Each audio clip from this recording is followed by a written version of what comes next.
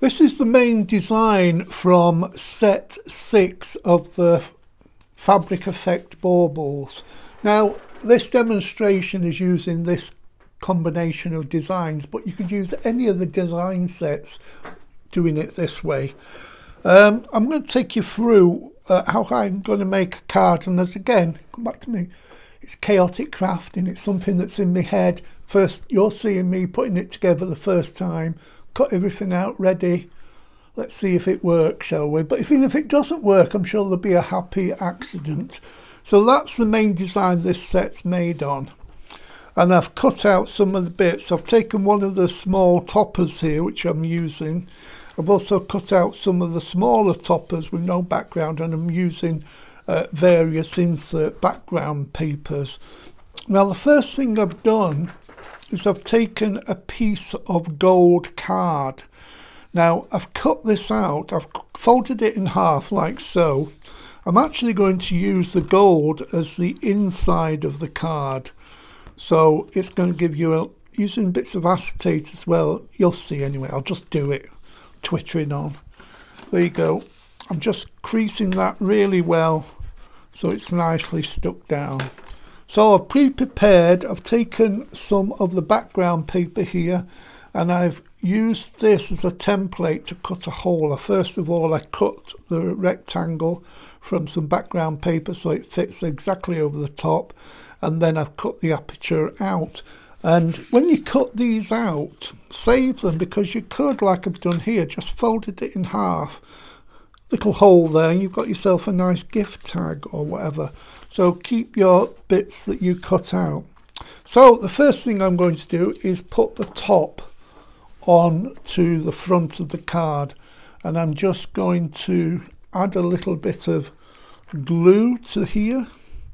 And because it's a great glue that allows you wiggle time, I'm not too worried about when I first place it down. So there's the front. So check it's got it going the right way. That's the top. So that needs to go over that way. Sorry, there's the top. And that fits onto there. And as I say, you have got some wiggle room to move it around a little bit so you can get it exactly where you want it.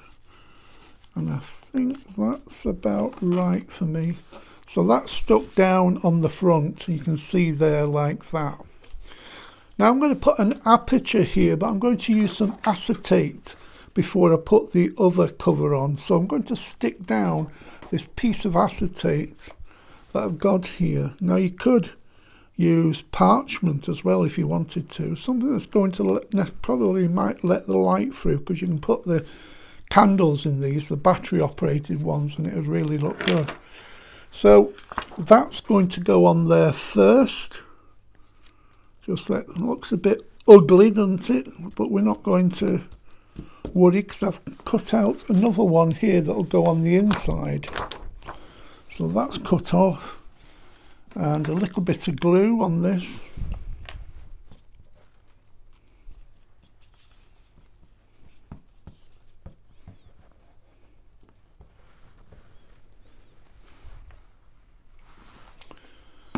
So that's going to stick down now and cover the acetate.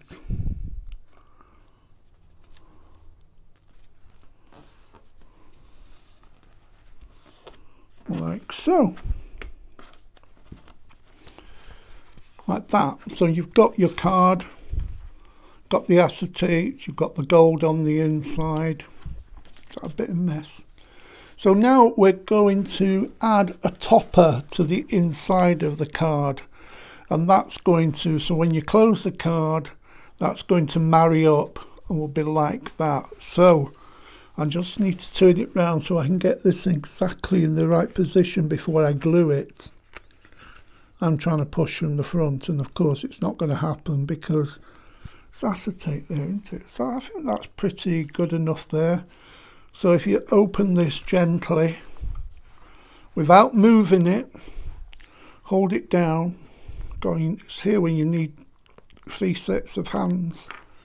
I'm just going to lift one side up apply a little bit of glue. Who's thinking this on the hoof? Me? No. I told you it's a little bit of chaotic crafting. And if you turn it round, hold it in position so it doesn't slip, and just glue that down at the top. So that should be in position now. Let's hope it's not moved. If you do it quickly, then you've got time to move it around a little bit. Oh, just a little bit there. I think that's better. Keep checking it. A little bit more.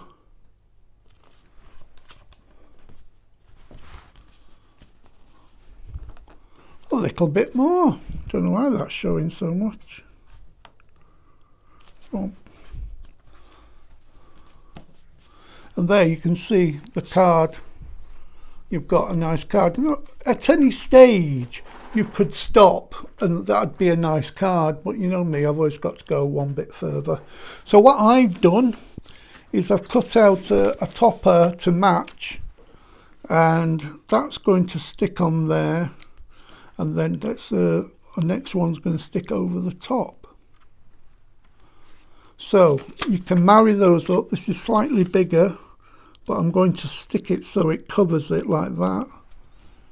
So a little bit of glue on there.